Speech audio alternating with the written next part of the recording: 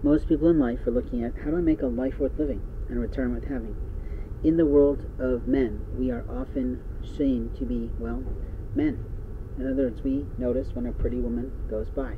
We notice a line of a face, a jawline, a smile, some eyes, and other parts that we might not want to talk about because it could be to our own disgrace. But the reality is we are men, and we do know what we want and what we don't want. We also know who we like and who we don't like. We also know what is beautiful and gorgeous to us and what is not. And while my Japanese spouse did the graciousness of aging her way, it was her way, and I still loved her every day. You see, she was absolutely beautiful when I met her, and remained beautiful to me all of our life.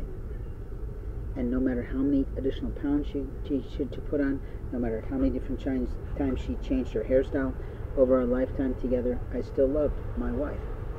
In life we have those liaisons, but it doesn't matter with the passage of time that we still have those positive feelings for them. They could be a coworker, they could be a colleague, they could be an old friend, they could be a sports friend who we haven't seen in a long time.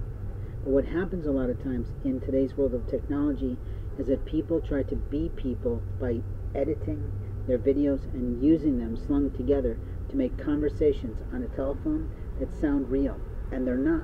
It's called basically social engineering.